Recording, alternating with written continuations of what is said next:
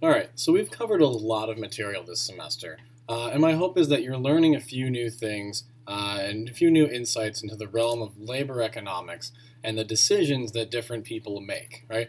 I also hope that you're developing a framework that you can apply to your own life about whether or not to work and for how long you should work. And so this week, we're going to begin discussing the question of which industry, occupation, or firm or company in which where you should work, right? In other words, we're going to assume that you've already decided to work, and now we're trying to decide where specifically you want to work. And so this week's notes discuss how recurring job characteristics will influence your decisions about where to work. And so some of these things are fairly obvious, do you get along with your colleagues?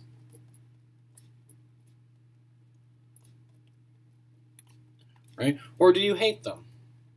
Right? What about like the risk of injury?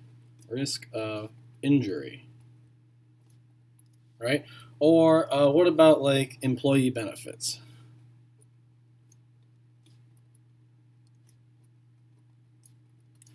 Right? And so and then what we'll also do, what we're also going to talk about today is attempts to sort of regulate like these good things, so like employee benefits and safe working environments. We're going to talk about attempts to regulate these things into existence, as well as attempts to regulate, bad things, unsafe working environments, and poor benefits and such out of existence. So we're going to talk about what happens when you regulate these things too. Okay. We'll also be discussing job matching and the role of worker preference and information. Right. So if you think about it, when I say job matching, right? When I say the phrase job matching, it sounds like this is sort of an active process where there is like someone there who's saying, okay, Susie, you go here, and Billy, you go over here, and Jane, you come over here with Billy, and Bobby, you go with Susie, and such like that, right? It sounds like I'm saying that there is someone there who is directing, employees in certain directions and into certain fields, okay? And that's not really what we're talking about, okay? But it is important to note that in some fields this does exist. So in the medical field, for example, there is a thing called matching, right? And so I'll put a link up to an interview with a guy named Al Roth,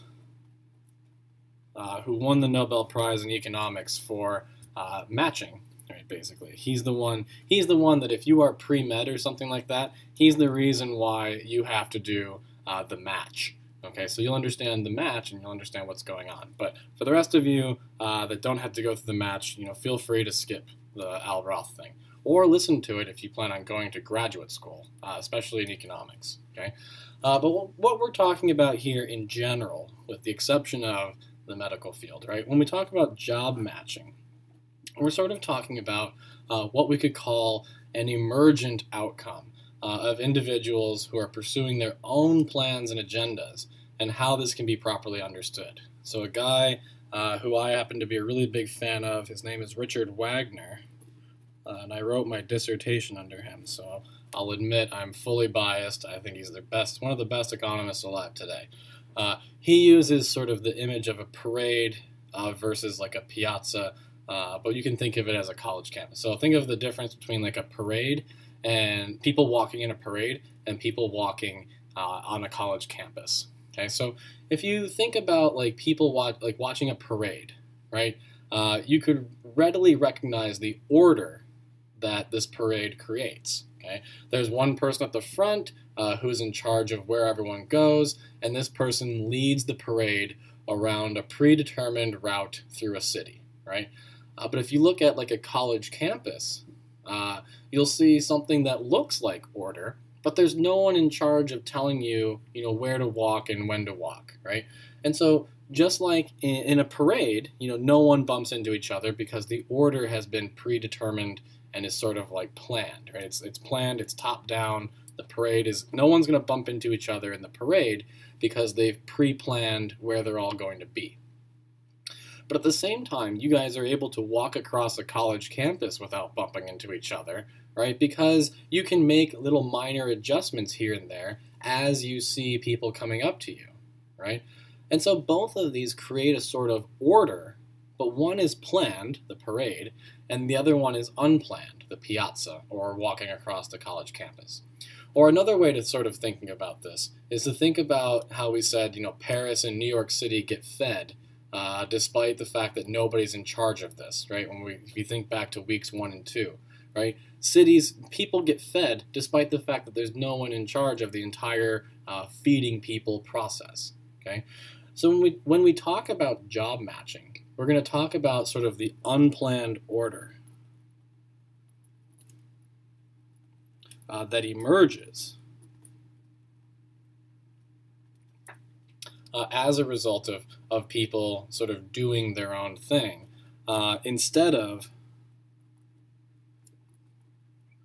a sort of a central plan or central or imposed plan, right? And so the point here is that people tend to find jobs on their own without having to receive direct orders from anyone. So we're able to do it without someone having to tell us what job to do. And it turns out most people are not miserable or don't hate their jobs, right? Some people do, and we'll talk about that, okay? But for the most part, everyone gets like the best job they could possibly get. And so we'll talk some more about that in the rest of this week's notes.